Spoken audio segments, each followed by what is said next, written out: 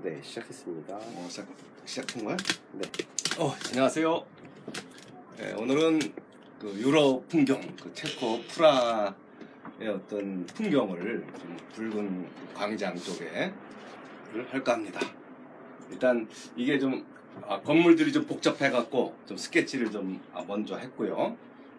그리고 이제 기본적인 이제 사용 재료를 또 설명하자면 이렇게 AMB 미션, 그러니까 이제 고체물감이라 그래갖고 이렇게 실버라 그래서 좀 중저가로 나온 그 팔레트인데 아주 사용하기 편리하게 잘 돼 있는 이렇게 좀 밑판도 있고 또 작은 거를 할 때 작은 붓 할 때 이런 거는 이제 이런 걸로 또 한다든가. 그리고 이제 오늘도 물론 이제 700알을 계속 했는데 이제 요 300알 물감이 이제 이렇게 AMB 300알 S 스페셜. 스페셜로 이렇게 나와 있어 갖고 요게 좀 더 훨씬 고급진 그런 스타일이고, 이제 물모금이 이제 좋은 자연모와 인조모가 잘 합성된 그 붓으로 한번 할 거고요.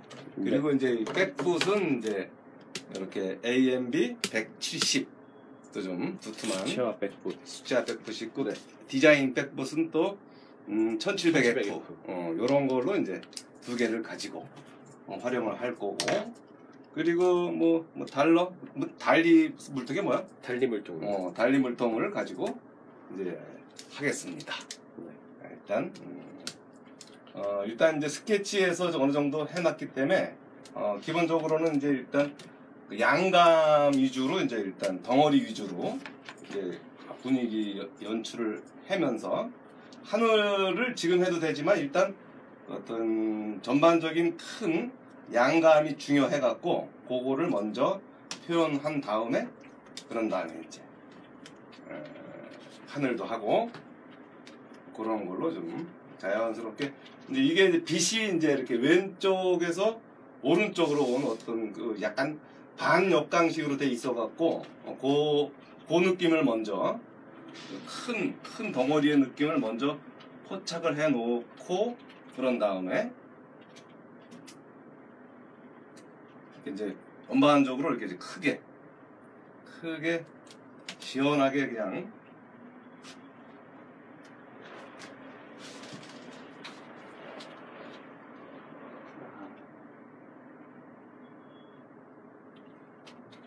빛에 맞게끔 양감을 먼저 주면서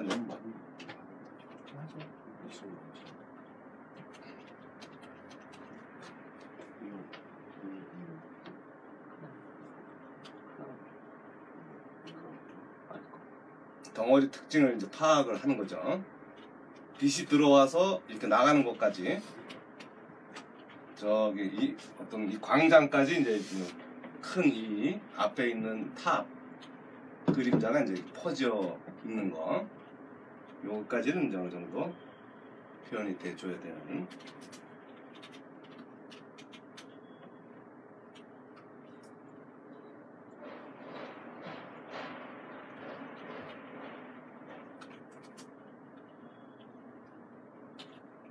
전반적으로 이제 요 앞쪽까지 이제 저기 큰 흐름, 빛의 흐름이 이제 강하게 드러나는 그런 자리를 이제 먼저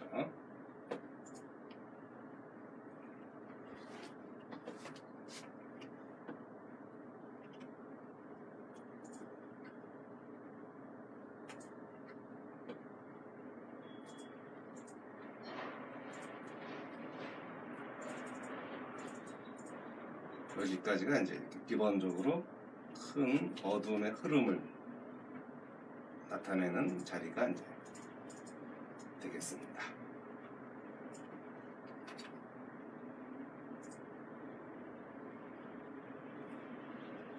묶어주는 거.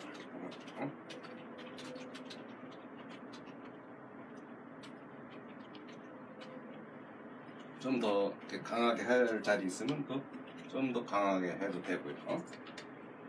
이런 식으로 만약에 이쪽 동네에서 또 여기 또 약간 여기는 반다이크 쪽 색깔로 이게 약간 동상인데 동상 느낌이 이제 어느 정도 나올 수 있게끔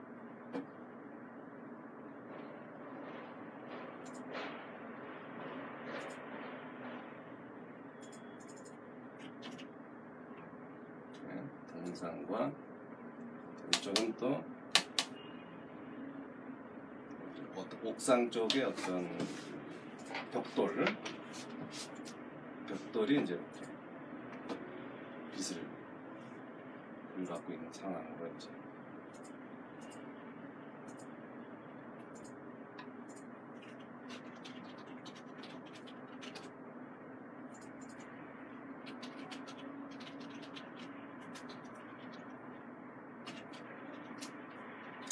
기아장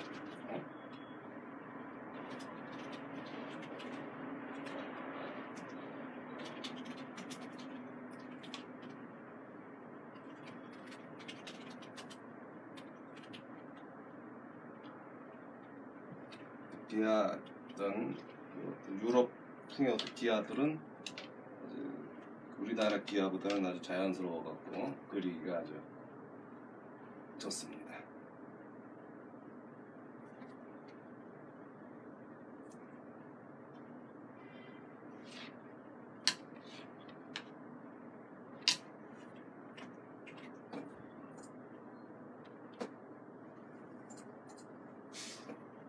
이러면서 이제 좀 전체적으로 좀 이렇게 빛의 흐름에 맞게끔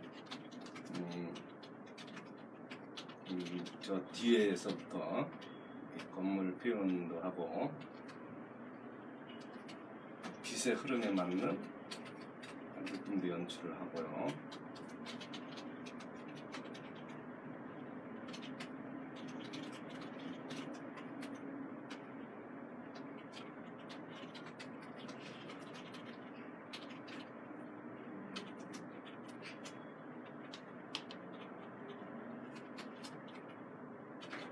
또 이쪽도 말고 저 뒤쪽까지도 여기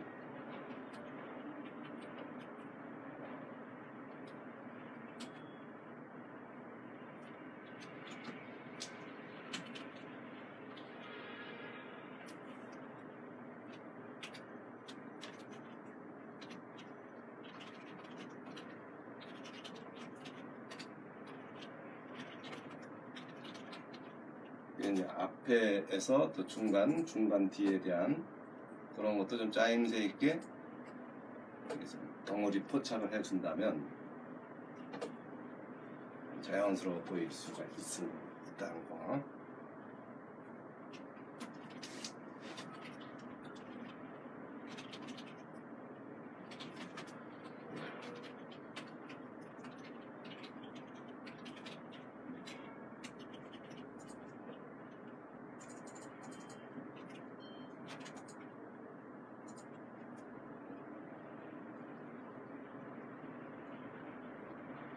그쵸, 어떤 붉은색 지붕들이 많아갖고 그런 것도 좀 재밌게 표현해 주는 거를 생각을 한다면 좀 더 재밌는 그림이 될 수가 있으니까 그거를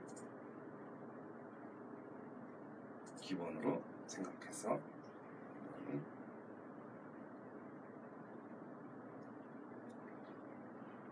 일단 기본적인 어떤 빛에 대한 양감을 먼저 하늘도 중요하지만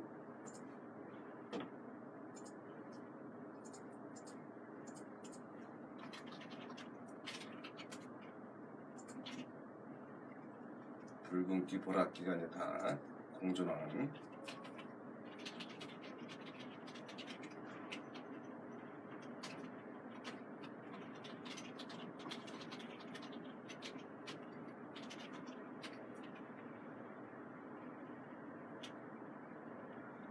기와도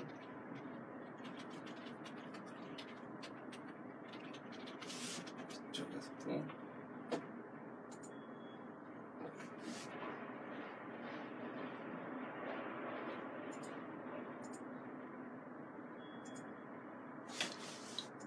그 앞에 붓을 좀 줄여서 앞에 그늘 자리도 좀 제대로 한번 좀 연출을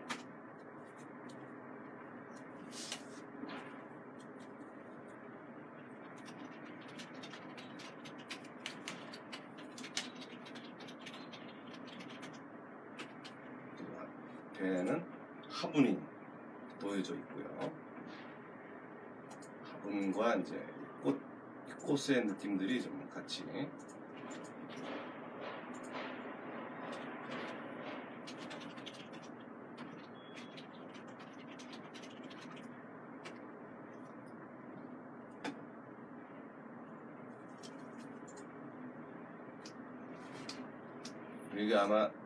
여기가 아마 그 옥상 위쪽쯤 되는 거기서 아마 사진을 찍은 것 같아요.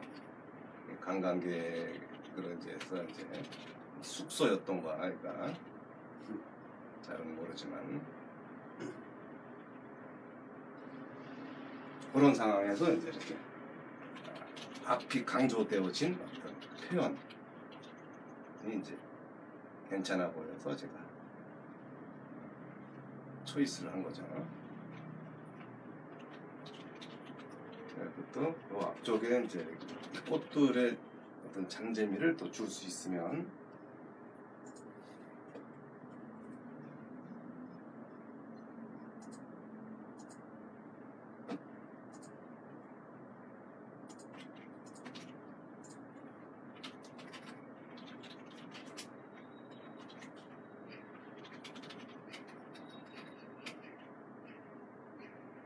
그래놓고 조금 앞쪽을 약간 녹색도 그렇고 잎사귀도 그렇고 뭐 그런 걸 좀 몇 개 좀만 더 해놓고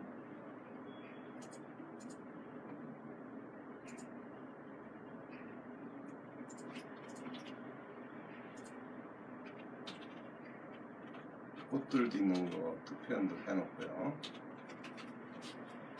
잎사귀라든가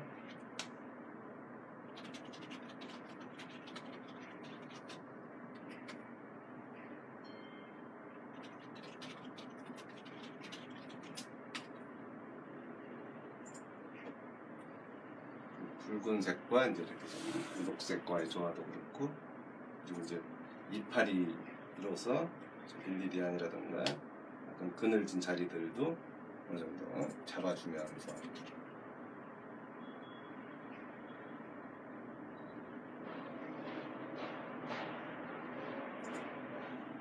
빛이 이쪽이니까 이제 그 외곽 쪽을 이제 잡아주면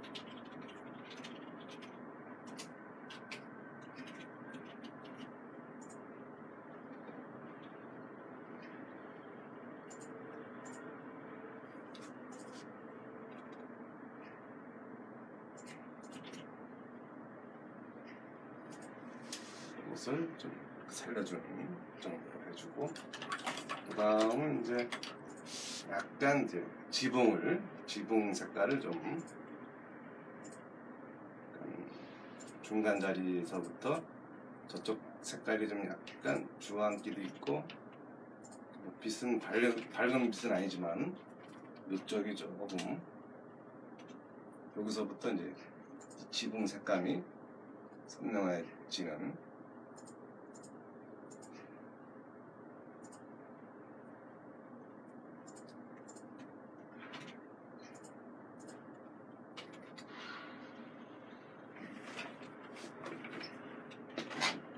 빛관계를 좀 잘 맞춰갖고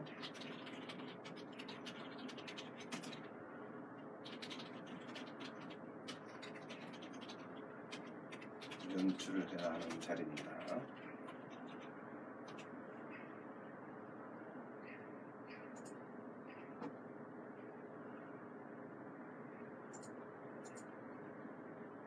여기도 그렇고, 그 뒤쪽은 조금 이제 붉은 빛이 좀 세지는 그런 자리라서 조금 세게, 그리고 여기가 이제 딱 지붕이랑 맞닿는 자리고요.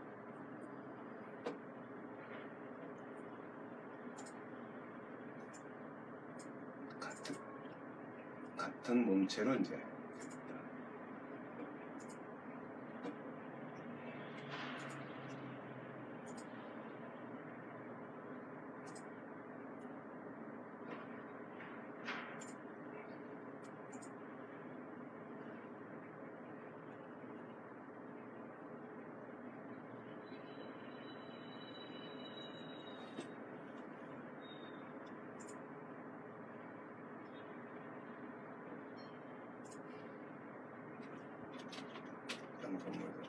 삼각형 빛이 좀 들어오는 자리 있고요. 그리고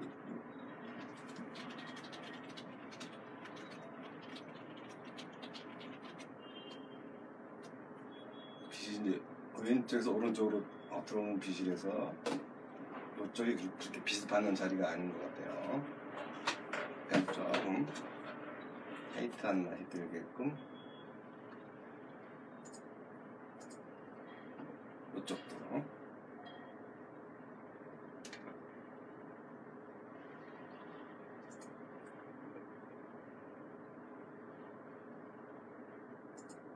그리고 이제 요 앞쪽에 있는 건 좀 찐 붉은 색깔이 들어가서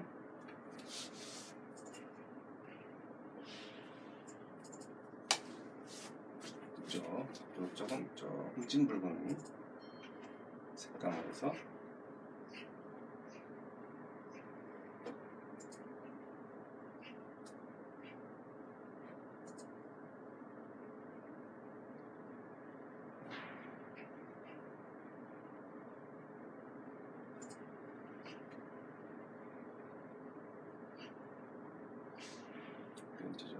조금 복잡한 건물들이 좀 있어갖고 감당하기가 좀 애매한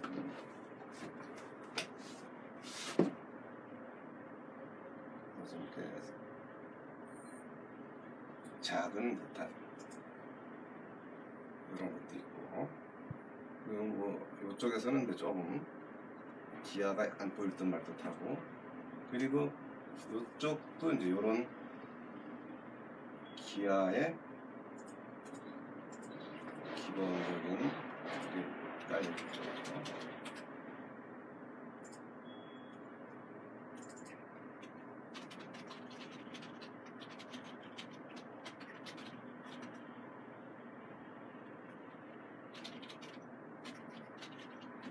그리고서 그늘진 자리들 붉은 색깔에 그늘지면서 이제 연출되어지는 색감도 있고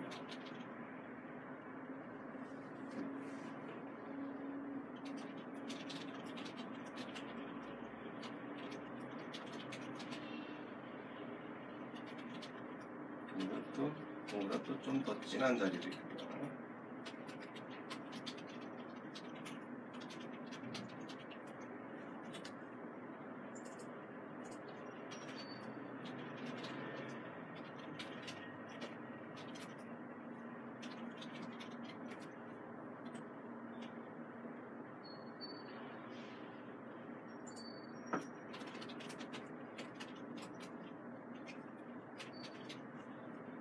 기아도 이제 앞으로 올수록 투시가 조명이 돼갖고 좀 더 세게 보이게끔 해주는 거.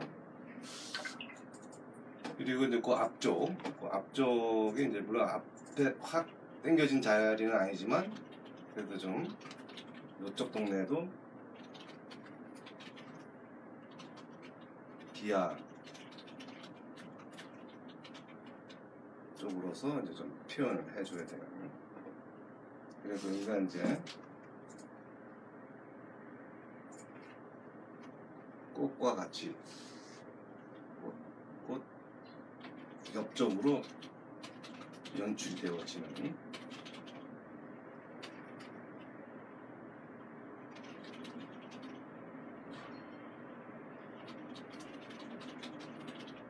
그리고 이쪽도 이제 그 기와에 맞게끔 시선 옆을 보여줄 수 있는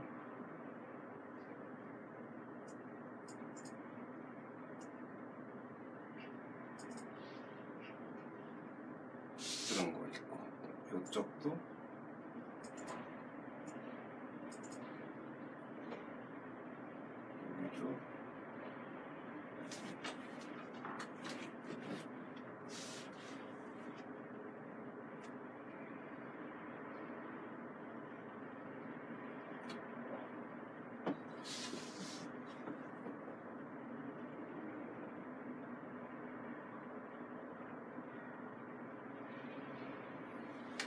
여기도 기아가 많은 곳이라 거의 붉은 계열의 어떤 기압 판이라 갖고 조금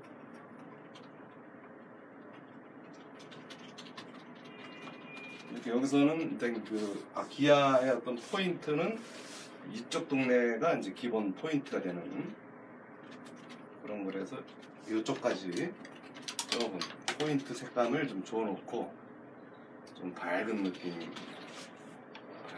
어떤 기아의 느낌이 들게끔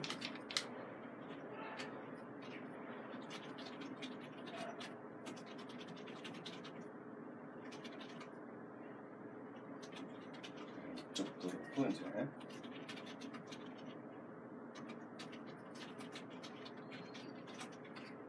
이쪽이 좀 이렇게 전반적으로 화사한 기아의 이미지를 여기가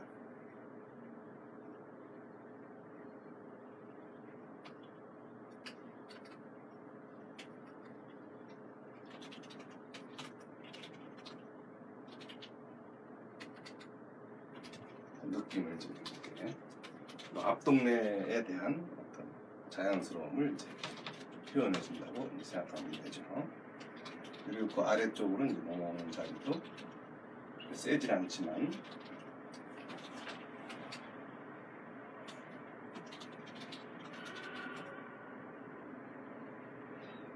옆으로 이렇게 흘러가는 기압까지 표현해주고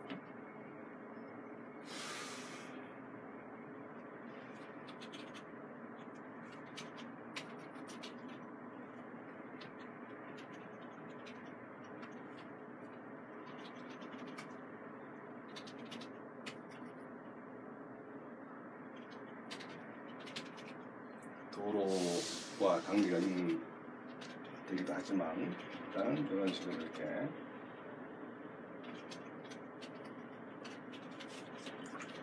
그리고 저 중간 뒤에 붉은 지붕들까지도 어느 정도 해주고요.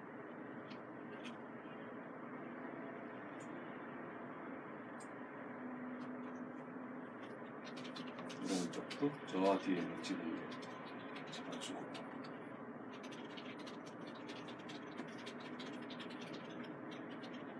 다양성 있는 어떤 지붕에 대한 표현도 해주면서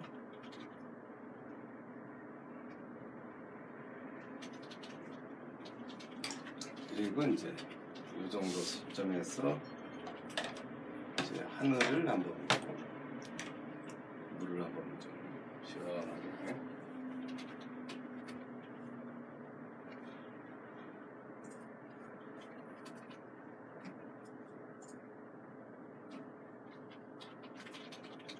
자연스러운 느낌이 들게끔 해주는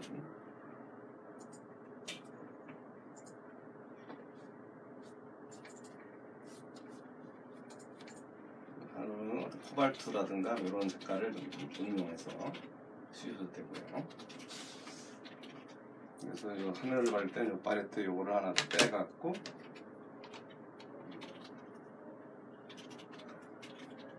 색깔을 자연스러운 색깔을 만들어서 위가 조금 찐 파랑 느낌으로 해주고 이렇게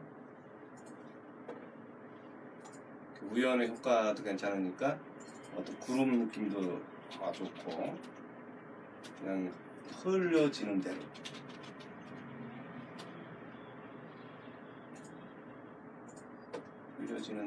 그냥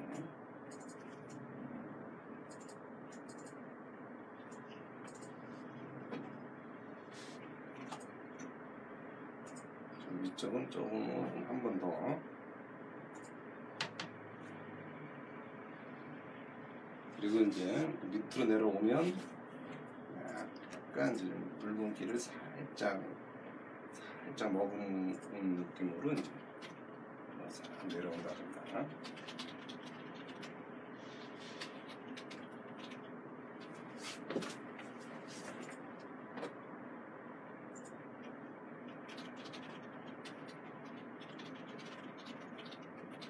자 뒤로 가져도 좋고, 일단 이 건물보다 하늘색이 좀 진해 보이니까 그 느낌까지는 어느 정도 나올 수 있게끔 해주면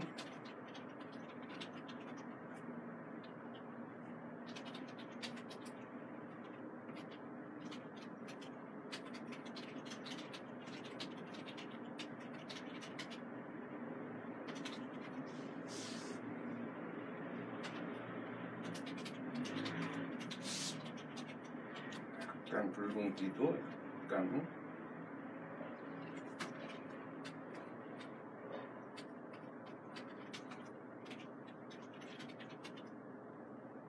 자연스럽게 들어갈 수 있게끔.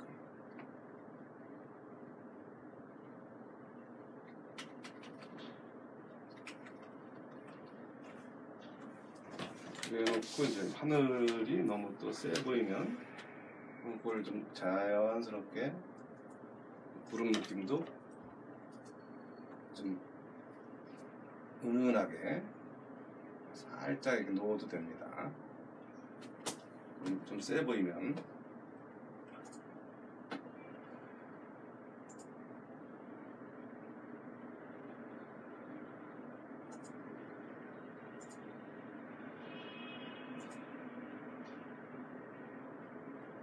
그리면서 이제 이런 게 어느 정도 표현이 되면 저 뒤에 있는 산이라든가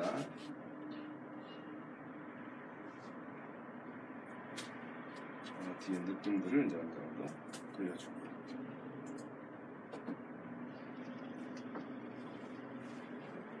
그리고 저쪽으로는 또 약간 건물들의 멀어지는 공간, 멀리 이런 데는 이제 산보다는 이제 그 도시가 갖고 있는 어떤 큰 느낌을 이제 내는 걸로 해주고, 그리고 이제